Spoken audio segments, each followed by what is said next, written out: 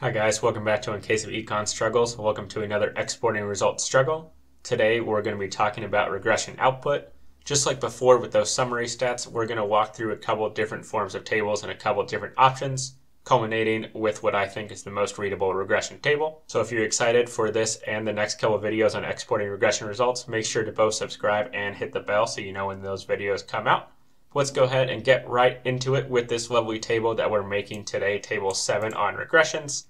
The main things that I'm going to highlight for you are the fact that we've named or labeled these variables right in the table, just like the summary stats. And again, this is just going to be basic regression output. So let's jump over into Stata. Now we're in Stata. So what I've done is I've already read in this data, and I'm just going to, again, make sure that my est is clear so that I'm only outputting results from these regressions and not combining, say, like summary stats and regressions. I'm going to store two different regressions. First without controls, and then I'm going to add these controls of foreign, headroom, and rep 78. So let's go ahead and do both of those. Now that we've done both regressions, we're going to go ahead and output our results. So just like before, I'm going to walk through the different options, and the code is below in the description if you would like to take a look or use it as some starter code. So we're going to output this using this file. I want 3 decimal points in my standard error. I want 2 decimal points in my coefficients or my b's. I'm going to replace the file if it exists. This is the title that I want.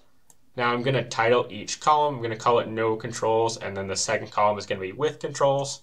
Talk about how to reorder these in a separate video.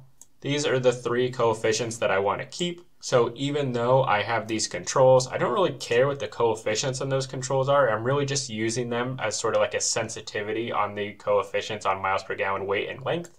So I don't want to report those coefficients, so this keep will make sure that I don't report the coefficient on like foreign, headroom, and rep 78. Then I'm going to go ahead and just label those like you saw in the table. This is a very simple regression output. We're not worrying about notes right now or any sort of thing. Notice that what I don't have is this no num option. The reason why I'm taking out this no num option is because I want to number my columns, and that's going to make it easier if I'm presenting this table to say, okay, here's column 1, here's column 3, here's column 2. So having those numbers in the table is just going to make it easier on the reader, so I want to keep those in. Now, we've talked about notes and such in the previous videos. You can do those here. We'll use those in the videos coming up. So just to make sure this all works, I'll go ahead and rerun it. And you can see we have this output written successfully, so I'll jump in just to take a quick peek and make sure everything looks okay.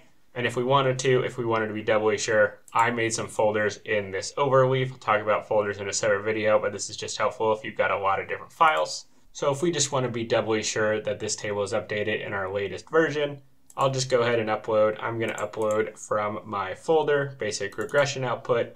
You can see it's a new table, and I'll just replace that one we did in the intro video with our new table. So that's going to be regression table, and it's going to be Basic Regression Output.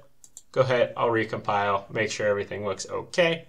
And you can see that, yes, indeed, we have a nice table that looks exactly like we did before, and we are done. So if this video was helpful, make sure to like and subscribe, and we will see you next time for another case of Econ Struggles.